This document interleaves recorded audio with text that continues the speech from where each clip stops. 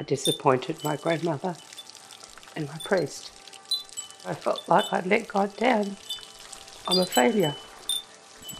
This Christmas just gone is the first time I've been to Christmas Mass since I was 16. Marilyn Rulyancich is finding peace in her new home, a quiet retreat in the Avon Valley east of Perth. It's a fresh chapter in a life marred by trauma and loss. Marilyn was just 15 when her mother found out she was pregnant. She hauled me out of high school by the hair, dragging me down the path, telling the headmaster I wouldn't be back. Such was the shame, Marilyn was taken to the Nagala Mothercraft home in Perth, which had a separate wing for unmarried mothers. She refused to sign her baby away for adoption, but was eventually given no choice, like tens of thousands of other young women across Australia between the 1940s and the early 1980s. Nagala, a home for unmarried mothers and unwanted children. What children weren't wanted? The children were our children.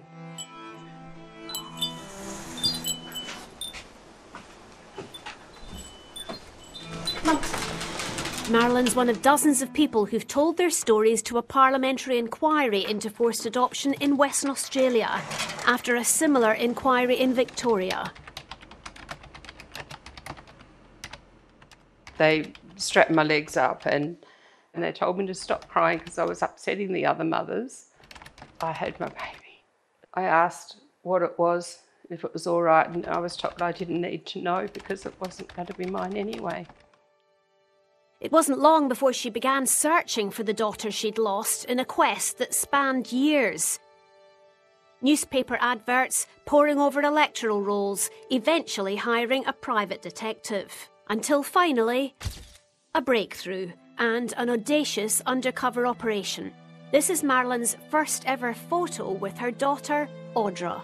I tracked down the photographer. I met him and his wife, and they sat down and I told them the truth. I told them the whole story. They were both in tears and agreed to let me pretend to go to the wedding as his assistant photographer. And I went up on the minstrels gallery in the church. And I stood up there by myself and I watched my daughter get married. Did you ever think at any point, what am I doing here? No. I'd looked so hard for so long. My thought that day was, if this is all I'm ever going to get to see of my daughter, I have at least got this. I hadn't realised, but I'd never worn my hair up in a French roll. I tried to look different to what I normally do. Audra had her hair in exactly the same style as me, exactly. So Marilyn kept her presence at the wedding secret, not wanting to overshadow her daughter's big day.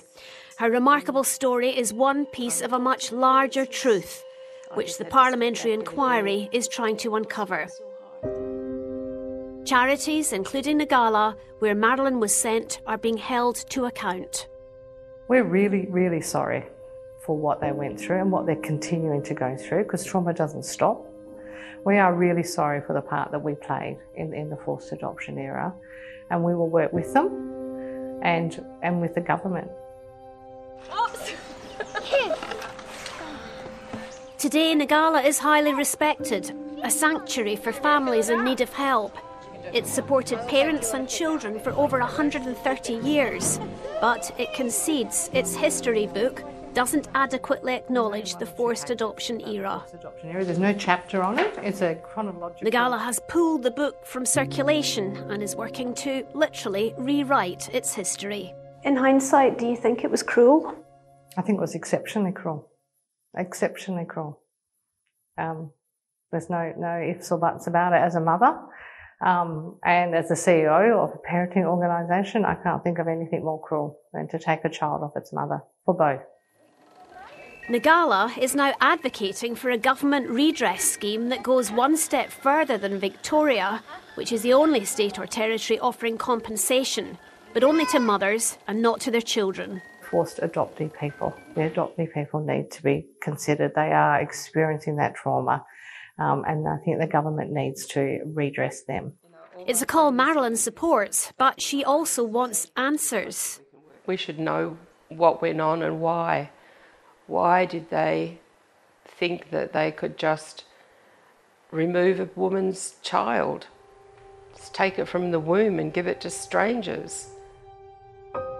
It took another 2 years after Audra's wedding for the mother and daughter to finally meet. They're now close, but it's been a difficult road coming to terms with the irreplaceable missing years. I lost every day, I lost every birthday, I lost every Christmas for years and years and years.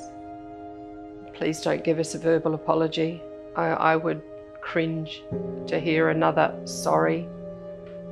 That's not going to cut the mustard with us now. A plea for justice from the walking wounded. Claire Moody, ABC News.